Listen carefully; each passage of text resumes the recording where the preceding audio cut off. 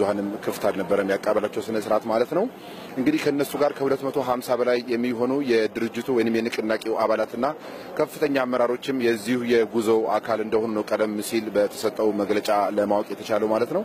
እና በአሁን ጊዜ ይሄንን መልእክት እያስተላለፉ ባለበት ጊዜ ሌሎች ልኡካንም በዚህ በአቀባበል እየተደረገላቸው ነው የሚገኘው።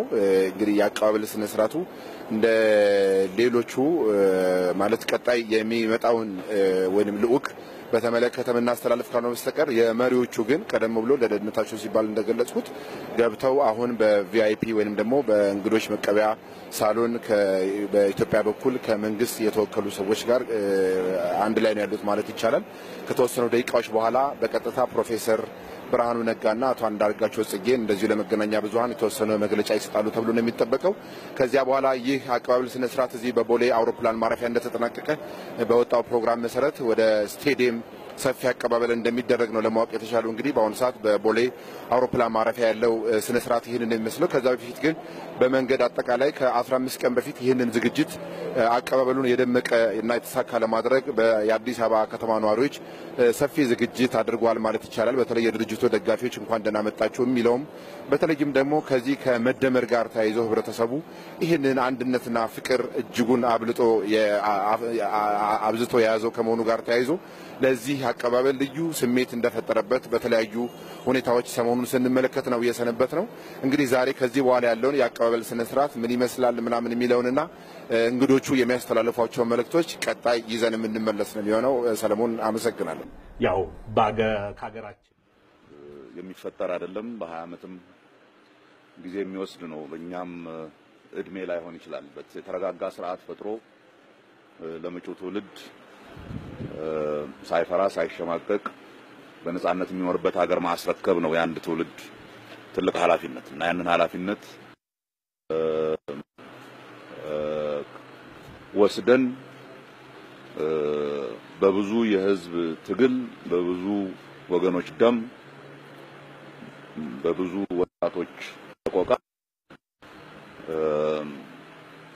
በኢህአዴግ ውስጥ ካለው የለውጥ ኃይል ጋር በመሆን የመጣ ይህንን ለውጥ አንድ መዳረሻ ብቻ ነው ያለው ብለን እናምናለን። ያ መዳረሻ ኢትዮጵያን እውነተኛ ዴሞክራሲያዊት ሀገር ማድረግ ነው። እዛ ለማድረግ ያለንን አቅም ሁሉ እዛ ላይ እናውላለን። በደረጃ የምንሄድባቸው ብዙ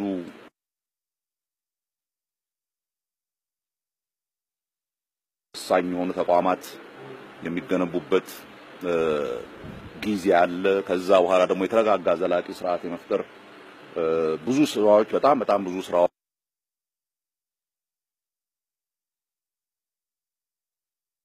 እሱን ለማድረግ ከአዲሱ ዓመት በኋላ ሸሚዛችንን አጥፈን እንገባበታለን። እስከዛ ለመላው ኢትዮጵያ ሕዝብ መልካም አዲስ ዓመት።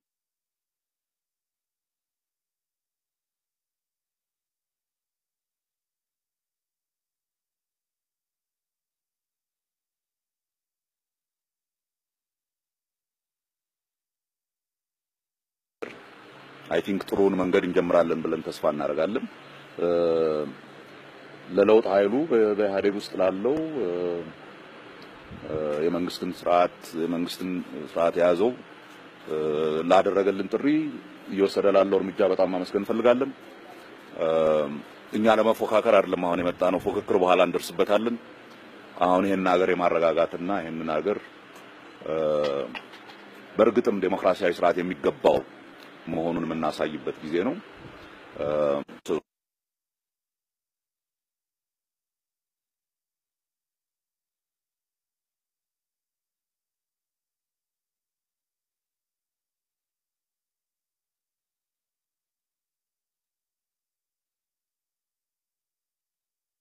ባየሞላት ይላስገብሩ ተስፋዬ ጌትነት እነዚህ ናቸው የሚሰጡኝ። ከዛው ጥቂት ጥያቄ የለም። ጠይቀናል። ኑና አነጋግሩ ብለን ጠይቀናል። ይላስገብሩ ቅድም ለመናገር የሞከርኩት ነገር አለ። ይሄንን የለውጥ ሂደትኛ በደረጃ ነው የምናየው።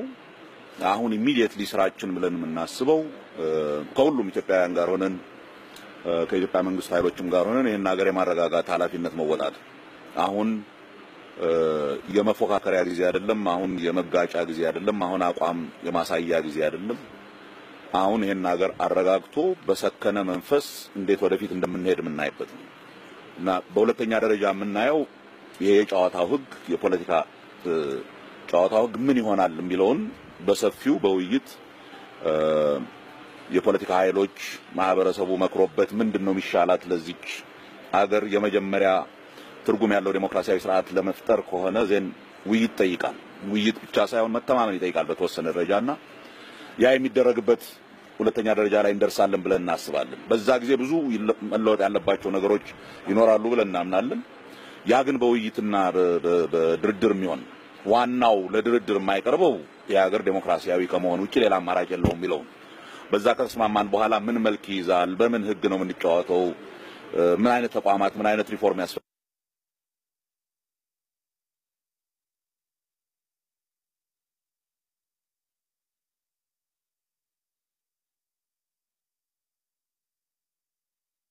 ግን ደረጃ ብናረጋው ሞር ማኔጀብል ይሆናል የተሻለ ይሆናል ይሄንን ነገር እንትን ለማድረግ ብለን ነው የምናስበው።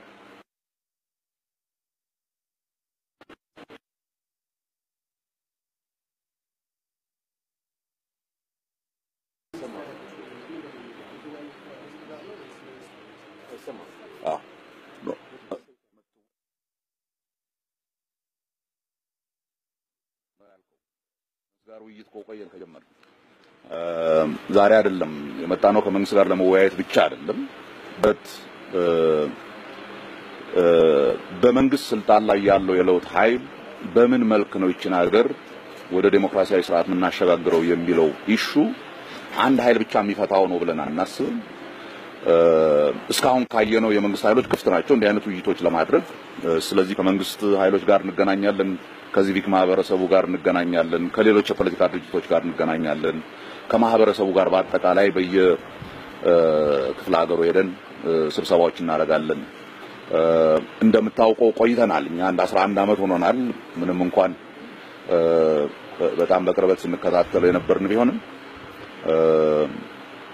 ትንሽም ራሳችንን ማጥናት ያለብን ነገሮች አሉ ያለው ሁኔታ ቸኩለን ምንም ነገር እንዳናደርግ መወያየት ከሚፈልጉ ሁሉ ኃይል ጋር ነው ወያያለን እኛ ምንም የውይይት ችግር የለብንም ነው ላነሳው ጥያቄ በመጀመሪያ የኛን አቋም ግልጽ እናድርግ እኛ የኢትዮጵያ ፖለቲካ በዜግነት ላይ የተመሰረተ መሆን አለበት ብለን እናምናለን ፖለቲካችን በዜግነት ላይ የተመሰረተ ዲሞክራሲያዊ ስርዓት እንዲፈጠር ነው ግን ብዙ በተለያየ ምክንያት በብዙ ብሶት የተፈጠሩ ብሔራዊ የሆኑ አደረጃጀቶች አሉ መወያየት እንፈልጋለን መነጋገር እንፈልጋለን ለሀገር የሚበጀው የትኛው ነው ብለን መነጋገር እንፈልጋለን እነኚህ ሰዎች እንደነኛ አይነት ኃይሎች እነሱም በሚመስላቸው መልክ ለሀገር ያያሰቡ ነው ብለን ነው እናስበው ግን ሀገር የሁላችንም ከሆነች ቁጭ ብለን ተነጋግረን ለሀገር የሚበጀው የትኛው ነው ብለን ለመነጋገርና ለመስማማት የሚከለክለን ነገር አለ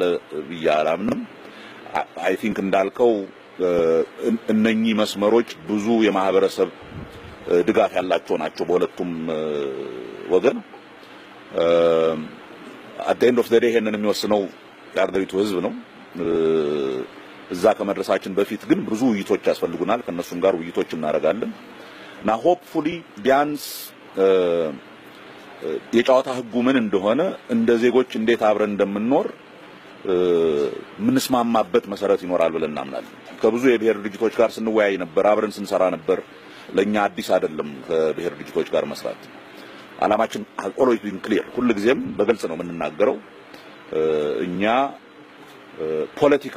ፖለቲካ የሚባለው ነገር በራሱ የህዝብ ነገር ነው እና የነጠልክ በወልስ በሰዎች ልታረጋው የምትችለው ነገር አይደለም ብለን እናምናለን ይሄ ግን ለውይይት ክፍት ነው ፐብሊክሊ እንወያያለን ከነሱ ጋር እንወያያለን ከመንግስት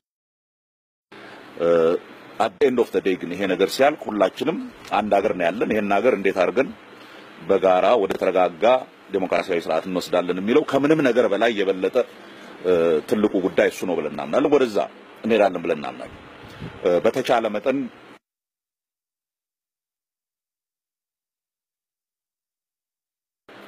ከፖለቲካ ድርጅቶች ብቻ ሳይሆን አሁን ዛሬ ምኛን ለበቀበል ከሚወጣው ማህበረሰብ የሚጠበቀው ወደ ሰላማዊ የፖለቲካ ህይወት እንግባ ስንል ሰላማዊ ፖለቲካ ህይወት የሚጠይቀው መንፈስም አለ በእልህ በመባላት ሰላማዊ ፖለቲካ አይኖርም እና ሁላችንም ተረጋግተን ሁላችንም የአንድ ጣፈንታ ተጋሪዎች እንደምንሆን አውቀን ቁጭ ብለን መነጋገር እስከዛሬ በሌላ መንገድ ብዙ ተነጋግረናል በጥይት ተነጋግረናል በእስር ተነጋግረናል በዱላ ተነጋግረናል እስኪ አሁን ቁጭ ብለን በሰከነ መንገድ የሀገራችንን ጉዳይ እየተነጋገርን መሄድ የምንችልበት ሁኔታ እንፍጠር አንዴ ወደዛ መንፈስ ውስጥ ከገባን አንዴ ወደዛ ወደ ሰላም መንፈስና የጋራ አገር ለሁላችንም የሚሆን የጋራ አገር የመፍጠር ስራ ከሆነ ምን ሰራው ዘን ቁጭ ብሎ መነጋገር ከምንም ነገር በላይ አስፈላጊ ነው ብለን እናምናለን እሱ ነው የምናደርገው that's why ቅድሚያ የምንሰጠው ለሱ ነው የምንለው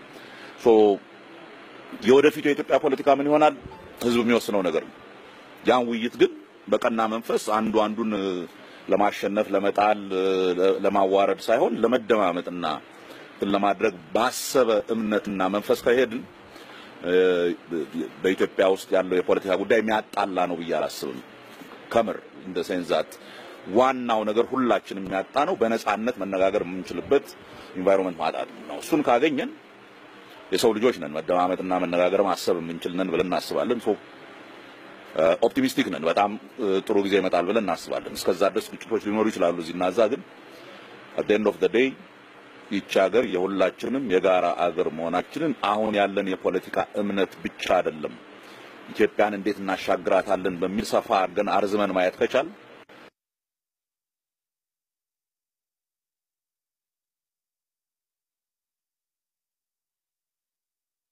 አላውቅም ከዚህ በላይ በኢትዮጵያ ህዝብ የሚጠበቅ ነገር አላውቅም እዛ እንደርሳለን ብዬ ነው አዲስ ጌታቸው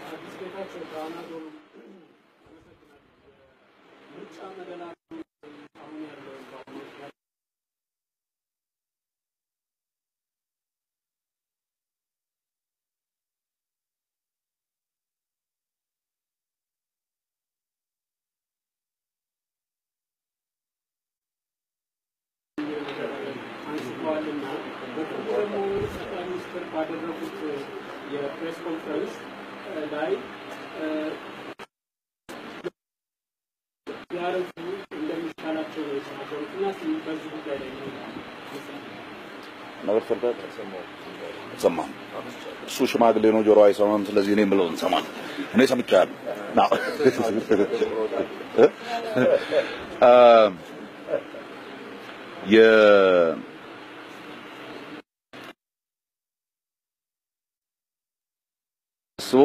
የጊዜ ጉዳይ አይደለም መቼ እንዴት ሚለው ሰከንደሪ ይሄን መንገድ ይሄን ጀርኒ ከጀመን ማረጋገጥ ያለብን የሚያርፍበት ቦታ እውነተኛ ዴሞክራሲያዊ ስርዓት ትርጉም ያለው ውድድር ያለበት ለዴሞክራሲያዊ ስርዓት ወሳኝ የሆኑ ተቋሞች በደንብ ቦታ ክርክር ቢኖር ለምሳሌ በምርጫው ላይ ሚዳኝ እርግጠኛ እውነተኛ ፍርድ ቤት እንዳለ ምናረጋግጥ እነኚህ ስራዎች ላይ ትኩረት ሰጥቶ መስራት ነው ራዘርዛን ቀን ቆርጦ በዚህ ቀን ነው ከማለት ያንን ለማድረግ የሚያስችለን አንድ ነገር አፎርድ ማናረገው ከምርጫው በኋላ እንደገና ጭቅጭቅ ውስጥ መግባት ከምርጫው በኋላ ገብቶን እኔ ተሰርቀያለሁ እኔ እንደንትሮኛል አጣሚ ተሰርቀያለሁ ሚል ሊኖር ይችላል ግን ሪል ትርጉም ባለው መልክ ህብረተሰቡ የሚተማመንበት ምርጫ መሆን አለበትና ለዛ የሚያስፈልጉትን ነገሮች ማዘጋጀት ነው ቅድሚያ መስጠት ያለብን ከስኬጁሉ በላይ ያስባለሁ ከጠቅላይ ሚኒስትሩም ጋር በተነጋገርን ጊዜ ይሄንን በግልጽ አስቀምጠናል እስኪ መተን ግራውንድ ላይ ያለው ነገር በደም ካየን በኋላ እንደገና እንወያይበታለን ነው የተባባልነው ሆፕፉሊ እንወያያለን በአንድ አመት ተኩል ካለቀ ሁሉ ነገር ጥሩ ሆኖ ምን ችግር አለው ዋናው ግን ትኩረታችን እሱ መሆን የለበትም ትኩረታችን እዚህ ጋር ስኬጁል አለ እዚህ በፊቱ ስርዓት ያስቀመጠው ቀን አለና በዛ ላይ መሟማት አለብን የሚል መሆን የለበትም መሟማት ያለብን እውነተኛ ዴሞክራሲያዊ ስርዓት ለመፍጠር የሚያስፈልጉት ተቋማት በሙሉ ቦታቸውን ይዘዋል ተማምነናል መንፈሱ ተቀይሯል ዳት አሸናፊም ደስ የሚለው ተሸናፊም በአክብሮት ተሸንፈያለው የሚቀጥለው ጊዜ ተዘጋጅቼ ይላል በሚል መንፈስ እንዲያልቅ ማድረግ ነው ትልቁ ስራ ብዬ ማስበው ለጊዜ ብዙ እንትን ባንሰጥሩ ይመስል የትም አትሄድም ኢትዮጵያ ቸኩለን ግን ዴሞክራሲያዊ ስርዓትን እንትን ካደረግነው ካበላሸነው ዜን እንደገና ብዙ እንትን ነው የሚወስድብንና ማረጋጋቱና በትክክል ስርዓቱ እንዲሆን ማድረጉ ነው ትልቁ ስራ ብዬ ነው ማስበው ዋልታ እኔ ብቻ ለምን ነው አሁን ለማስፋት የተያዘው መንገድ በቀጣይ የኢትዮጵያ ፖለቲካ ላይ ያለው በተለይ ደግሞ የተለያዩ በውጭ ሀገር መቀመጫቸውን ያደረጉ የፖለቲካ ፓርቲዎች ወደ ሀገር ውስጥ መግባታቸው ፋይዳው ምንድነው? የእናንተ ስትራቴጂ ከነዚህ ፓርቲዎች ጋር በምን አይነት መልኩ ሰምተሃል? እዚህ ይሄ ነገር ፖለቲካ ጆሮሃል ደፋን ቢያን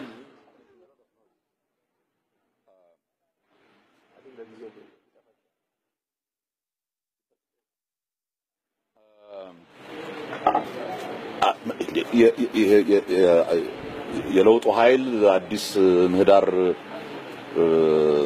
ፈጥሯል አልክ። እሱማ ባይሆን እዚህ ምን እናደርጋለን ብለን ሌላ ቦታ ነበር የምንገናኘው። ይሄ የለውጥ ኃይል የዚህችን ሀገር መከራ በማሳጠር ረገድ በጣም ትልቅ ሚና ነው የተጫወተው። አይ ቲንክ የሥርዓቱ መለወጥ ብቻ ሳይሆን በተወሰነ ደረጃ የእርቅ መንፈስ እንደገና እንደ አገር ልጆች ቁጭ ብለን የምንነጋገርበትና ቂም በቀል የምንወጣጣበት ሳይሆን እስኪ እንደው ለመጀመሪያ ጊዜ ፎከስ እናርግና ይችን ሀገር አንድ ቦታ ላይ እናድርስ የሚል መንፈስም ነው ከዚህ የለውጥ እንትን ጋር የመጣው። ይሄ ደግሞ ዝም ብሎ በወሬ ብቻ ሳይሆን በተወሰነ ደረጃ ኮሚትመንት ያለ ይመስላል። ሁላችንም ይሄን አምነን ነው የመጣ ነው። ስለዚህ ይሄን እንደ ጋራ ፕሮጀክት ከወሰድነው እንደ ጋራ አገር የመገንባት ፕሮጀክት ከወሰድነው በጣም ጥሩ ነው ብለን የመጣ ነው። እንሰራለን። ከውጭ የመጡ ሌሎች ድርጅቶች ካሉ አብረን ለመስራት ምንም ችግር የለብንም። መቼ ምናልባት ብዙዎቻችን መስማማት ያለብን ጠንከር ያለ ዲሞክራሲያዊ ስርዓት እንፍጠር ካልን 150 1000 ፓርቲ ዝም ብሎ እንትን የሚልበት መሆን የለበትም። መሰባሰብ ካለብን ሰብሰብ ብለን የተወሰኑ ጠንካራ ሪል ተፎካካሪ የሆኑ ግልጽ የሆነ የአይዲዮሎጂ ልዩነት ያላቸው ጥቂት ፓርቲዎች ሰፋ ያለ ድንኳን ያላቸው ብዙ ነገሮችን አብሮ መያዝ የሚችሉ ፓርቲዎች ቢፈጠሩ ጥሩ ነው ብለን እናስባለን። ለዛ እንሰራለን። እኛም ዝም ብለን እኛ ብቻ እንደ ፓርቲ ሆኖ እንትን ማድረግ አይደለም። ተለቅ ያሉ ሪሊ ትርጉም ያለው ሰፋ ያለ ድንኳን በውስጣቸውም ልዩነቶች በአንዳንድ ጉዳዮችም ልዩነት ቢኖር በመንፈስ ባካሄድ በአጠቃላይ ባቅጣጫ አንድ እስከሆኑ ድረስ ለእያንዳንዱ ጥያቄ ኢትዮጵያ ውስጥ ላለ ለእያንዳንዱ የፖለቲካ ጥያቄ አንዳንድ ፓርቲ ማፈጥረን አይኖርም። የሚዘለቅ ነገር እኮ አለ። 1 ሚሊዮን ጥያቄ አለ። 1 ሚሊዮን ፓርቲ ልናደርግ ነው። በተወሰነ ደረጃ አንዳንድ ልዩነቶችንም እንትን አድርገን ዴሞክራሲያዊ ስርዓት እንዲሰራ የሚያስፈልገው 2 3 4 ጠንካራ ፓርቲዎች የሚፈጠሩበት ሁኔታ ማገዝ አለብን። ይሄ ደግሞ መንግስት የሚያደርገው ብቻ አይደለም። እኛም እንደ ፖለቲካ ድርጅቶች እንደዚህ አይነት የመሰባሰብ ስራ መስራት አለ ብለን ነው የምናስበው። ከዚህ በኋላ 3 ጥያቄ ነው። ኤቢሲ ኢሳት አንድ እንድን 3 ማለት 1 2 3 ውጪ ያለውን ሰውም ግምቱ በተለያየ መልኩ እንትኖቹ ተነስተዋል። የምፈልጋቸው ሀሳቦች ማለት ነው። ራሱን ችሎ እንነሳለን ስለፈለኩ ለምሳሌ ንቅናቄው የመንግስት ጥሪ የተቀበለበት መንገድ እንደገና እዚህ ያለውን ምቹ ሁኔታ እንዴት ይመለከታል የሚለው ለትግሉ ማለት ነው። እሱ ሁለት ነገር ነው። የመጨረሻው ግን ምንድነው አሁን በስኬጁላችሁ መሰረት ከዛሬው ሴሬሞኒ በኋላ በተለያዩ አካባቢዎች ተዘዋወራላችሁ ተብሎ ስለሚታሰሩ ከደጋፊዎቻችሁ ምን ትጠብቃላችሁ? ለምሳሌ በተረጋጋ ሁኔታ ንቅናቄው የራሱን ሀሳብ በሰላማዊ መንገድ የሚያራምድ በአንዳንድ ነገሮች እንዳይደናቀፍ ለማድረግ አባሎቻችሁ ደጋፊዎቻችሁ ለነሱ ምንድነው የምታስተላልፉት? ትሞክራለህ? በመጀመሪያ እኔ ኢቲቪን እንኳን እንደዚህ ያደረሳችሁ ማለት ፈልጋለሁ።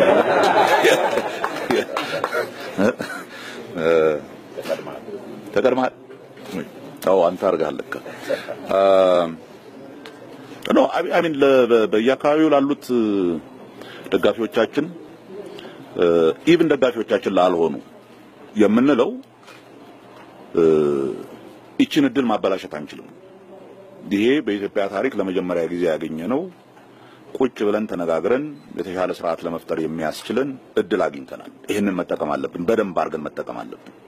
ናው ያ ማለት ቅድም እንዳልኩት ዝም ብሎ የፖለቲካ ድርጅቶች ባይሆን በህብረተሰቡ ውስጥ መስፈን ያለበት መንፈስ አለ።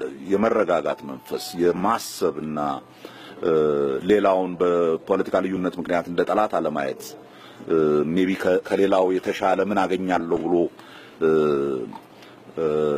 የሚያስብ ጭንቅላት ይዘን ነው እዚህ ውስጥ መግባት ያለብንና ብዙ በደሎች የደረሱበት ህብረተሰብ ነው ብዙ ስቃይ ያየ ህብረተሰብ ነው እንደ ሀገር ብዙ ተዋርደናል ይሄን እድል አግኝተናል አሁን እንደገና እቺን ሀገር ከራሷ ጋር የታረቀች ጤነኛ ሀገር ለማድረግና በዚህ ሂደት ላይ ሁሉም ኢትዮጵያዊ ሚና አለው ብለን ነው መነሳት ያለብን ያ ማለት ይሄንን ለማደናቀፍ የሚፈልጉ ወር የሚሞክሩ ኃይሎች አይኖሩም በሚል የዋህነት አይደለም ብለው ሁሉም ኢትዮጵያዊ ሚና አለው በማህበረሰቡ በኩል ጸጥታ መስፈኑን ማረጋገጥ ጸጥታ የሚያደፈርሱ ወር ላይ ያደፈርሱ የሚያስቡ ኃይሎችን መቆጣጠርና መከታተል በምንም አይነት ፖሊስ ያለ ህብረተሰብ ትብብር እንደ አይነት ሰላም ማምጣት አይችልም ከዛም በላይ ግን በአካባቢው ካለው ማህበረሰብ ጋር ቁጭ ብሎ ለመነጋገርና ይሄ በቂምና በጥላቻ ደመኛ ጠላት ሆነ ዲሞክራሲያዊ ስርዓት ተፈጥራ አትችልም ዲሞክራሲያዊ ስርዓት የሚፈልገው እኮ በተወሰነ ደረጃ በዜግነት ሼር የምናደርገው ነገር የምንጋራው ነገር አለ ብሎ ማመን መቻል ነውና ህብረተሰቡ አንድ የፖለቲካ ማህበረሰብ ነን የምንጋራው ነገር አለ የምንጋራው ታሪክ አለ የምንጋራው ፌት አለ ወደፊት ያንን የጋራ የተሻለ እንዴት እናርገው ብሎ ለመወያየት ለመደማመጥ የሚችል መንፈስ ውስጥ እንድንገባ ነው እኔ ሪሊ ኢምፖርታንት ነው ብዬ ማስበው በአቋራጭ የሚገኝ ስልጣን መኖር የለበትም ስልጣን ከመጣ በህዝብ ፈቃድ ብቻ ነው መሆን ያለበት ዘን ከህዝብ ጋር የምናደርገው ውይይት ህዝቡን ኮንቪንስ ማድረግ ነው የኔ መስመር ይሻላል ወይ የዛኛው መስመር ይሻላል ዛሬ አንዱን መስመር ቢመርጥ እኮ ነገ ሌላውን ሊመርጥ ይችላል there is no ዛሬ ካልሆነ ሁሉን ነገር ሞቼ ይገኛለሁ አይሆንም እና እዛ መንፈስ ውስጥ ንግባ ነው ሪሊ ዋናው መልእክቴ እንረጋጋ ብዙ በደል እንደደረሰበት ማህበረሰብ ልንቸኮል እንችላለን መቸኮል ደግሞ ብዙ አያዋጣንም አሁን ባለው የለውጥ ሂደት ሁሉ ጊዜ ለማይሆኑ ግጭቶች እንትን ሊያደርግ ይችላልና ተረጋግተን እንሂድበት መንግስትን በጀመረው አይነት ክፍት ልቦና ይቀጥል እኛ ለኢትዮጵያም ህዝብ ለመንግስትም ለሁሉም ቃል የምንገባው ዲሞክራሲያዊ ስርዓት እንዲመጣ ከመፈለግ ሌላ ምንም አጀንዳ የለም ምንም አጀንዳ የለም ያ እንዲመጣ ግን መሆን ያለበት ነገር ሁሉ እናደርጋለን ለዛ መሞት ካለብን እንሞታለን ግን አይ ቲንክ አብይ አንዴ እንዳለው ነው መሟሟት የለብንም ዲሞክራሲያዊ ስርዓት ለመፍጠር አይ ቲንክ ቁጭ ብለን ተነጋግረን እንደ ሰው ልጆች ያንን ማድረግ እንችላለን ብዬ አስባለሁ ብሩህ እንትን ነው የሚታየኝ ግን ብዙ ስራ ይጠይቃል በጣም ብዙ ስራ አለብን ይሄ ስራ ገና እንዲባጭር ጊዜ የሚያልቅ አይደለም እኛንም አጥፍቶ የሚያልቅ ባለቀልን ለረጅም ጊዜ የተረጋጋ ማህበረሰብ መፍጠር ያልቻለ አገር ነው ለረጅም ጊዜ በተለያየ ምክንያት ሲናቆር የነበረ አገር ነው ይሄንን አረጋግቶ ወደ ጤናማ ማህበረሰብ የመስራት ስራ የአንድ ቡድን ስራ አይደለም የነ አብይ ወይም የሃዴግ ወይም የኛ ስራ አይደለም ኮሌክቲቭሊ በጋራ የምንሰራው ስራ ነውና ወደዛ እሱ ላይ ኮንሰንትሬት አድርገን እንስራ ነው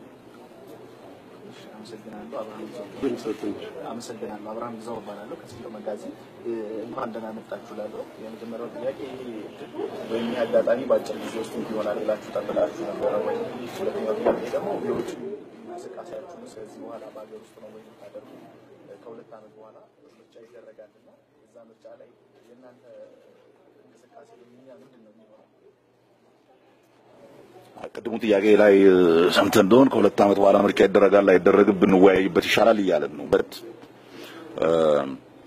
እዚህ የመጣ ነው በምርጫ ለመወዳደር ሰላማዊ የፖለቲካ ድርጅት ሆነን እኛም ሆነን ሌሎች ተሰባስበን አንድ አይነት አመለካከት ያለን በጋራ የምንወዳደርበት ኢንቫይሮንመንት እንዲፈጠር ነው ያ ግን እንዲሆን ያ በትክክል እንዲሰራ የሚያስፈልጉት ተቋሞች ቅድም እንዳልኩት በተወሰነ ደረጃ መንፈሱን በህብረተሰቡ ውስጥ እስኪገባ በተወሰነ ደረጃ መታገስ እናንተን ማድረግ አለብን ብለን እናምናለን እንደ ድርጅት አገር ገብተናል that's it የአገር ውስጥ ድርጅት ነን በጣም ብዙ ውጭ ሀገር አባላት አሉን እነኛ አባሎቻችን ሆነው ይቀጥላሉ ሆፕፉሊ ደረጃ በደረጃ ሁሉም ወደ ሀገሩ መጥቶ ከዚህ የፖለቲካ መረጋጋትም በኋላ የሚጠብቀን ትልቅ ስራ ከድህነት ጋር ከስራ አጥነት ጋር የሚደረጉ ብዙ ትግሎች አሉና እነኛንም ለማገዝ አባሎቻችን ይመጣሉ ብለን ተስፋ እናደርጋለን። ብዙ የተማሩ ብዙ ባለሙያዎች አሉ ውጭ ሀገራቸውን መጥተው ማገልገል የሚፈልጉ እነኚህ ሁሉ ወደ ሀገር መጥተው አገሪቱን እንዲያገለግሉ እንፈልጋለን። ይመጣሉ ብለን ተስፋ እናደርጋለን። ግን እንደ ድርጅት ግማሽ እግራችን አይደለም የገባው። ጦሩን አስገብተናል። የሚገቡ የሚቀሩ አሉ፣ ይገባሉ። አገር ውስጥ ሆነን በሰላማዊ መንገድ ለመታገል ነው የመጣነው። ካሁን በኋላ ወዴትም የምንሄድበት ቦታ የለም። እስር ቤት እስካላስገቡን ድረስ ሱልቢ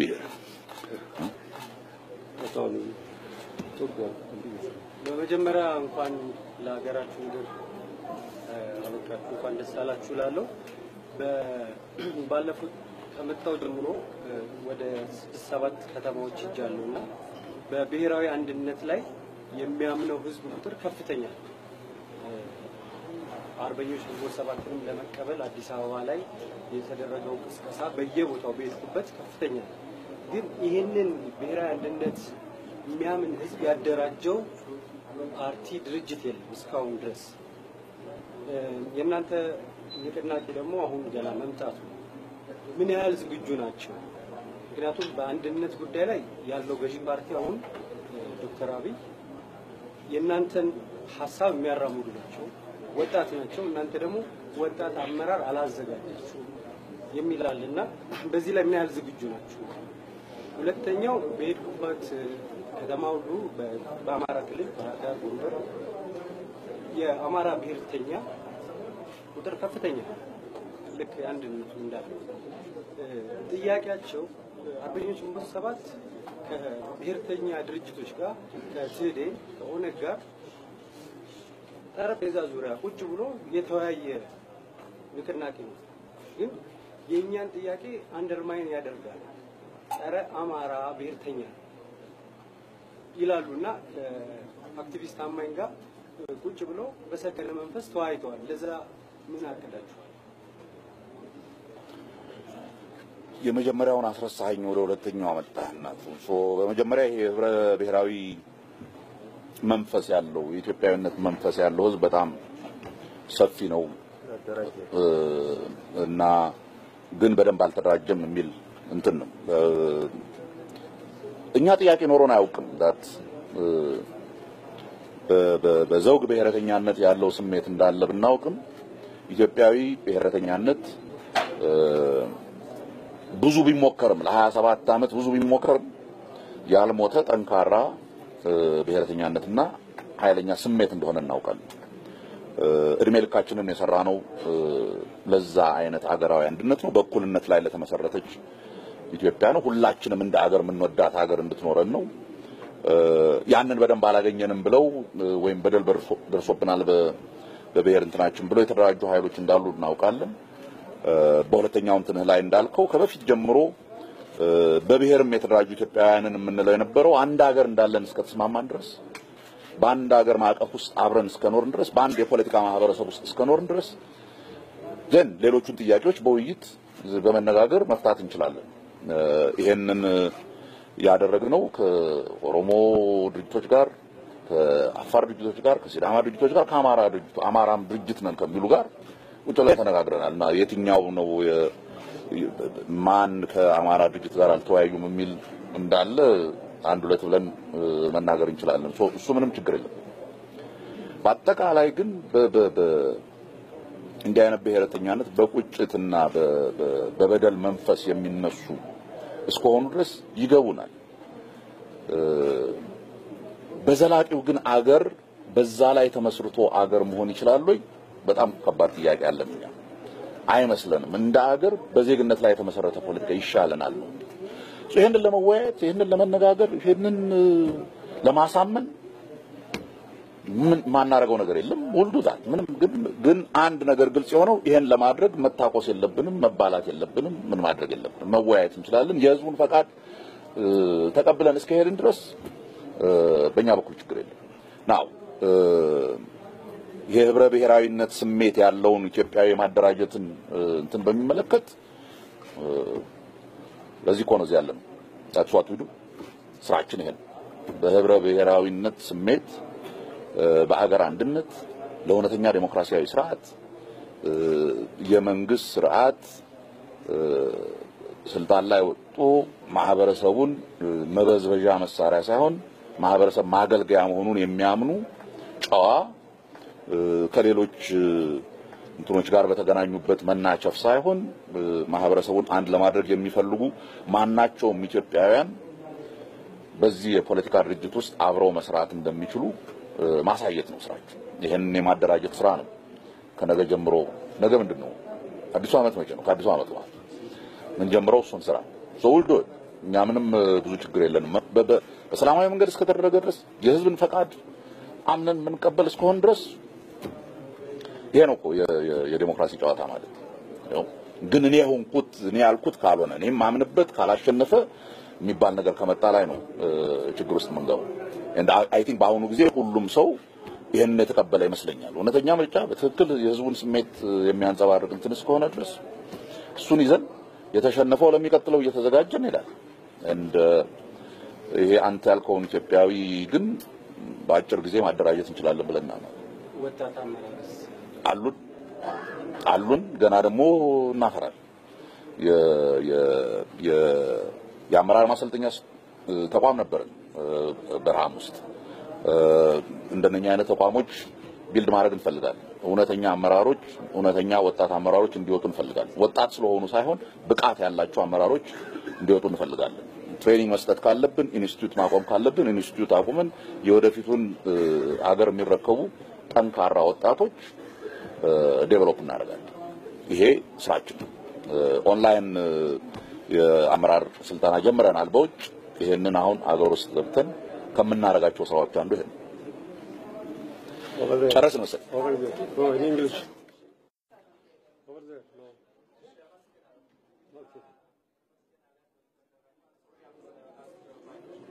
That's fine. That's fine.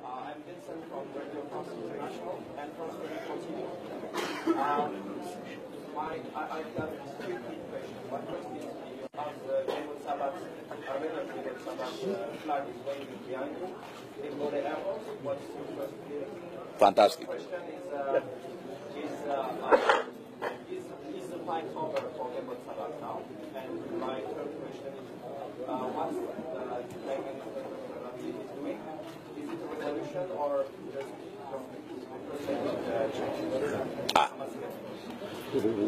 So the first question is, how do you feel that this flag is in Bole Airport? It feels good, doesn't it? I mean, that any flag can be seen without being a contention for conflict, and that people can have their own symbols that they can live by. We, as a people, have to, relatively be less concerned about the symbolisms and more concerned about substance.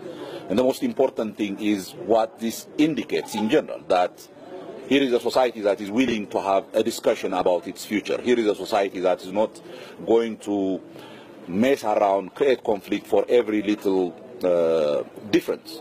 Here is a society that is now interested in delving into the substance of the issues that we are facing. That is the symbol. That's what I think is important. Is this a revolution or a cosmetic thing? I'm sure there is a lot between a revolution and a cosmetic change. Well, so you can put it. If I have to put it, I would say this is a serious attempt at democratizing Ethiopia. This is a serious commitment towards changing this country once and for all. That is what is exciting, and that's why we are here to support them. Now, have you stopped the struggle? Is the third question that you have. The struggle for what? If the struggle is for democracy, it's not yet there. We'll work for it. But we don't have to fight for it. We can reason, we can discuss, we can talk, we can come to a common understanding towards establishing such a democratic political order. Now, I hope this would be the last time that we have to speak the language of guns and violence. in order to take this country into what we believe is its natural destiny, which is to have a real, meaningful, accountable governance, a real democratic dispensation. I think that's where this is going. We have no other fight. For that, we will fight, and hopefully peacefully, and I think peacefully, and we'll get there. That's what our hope is. Welcome. እናመሰግናለን. Thank you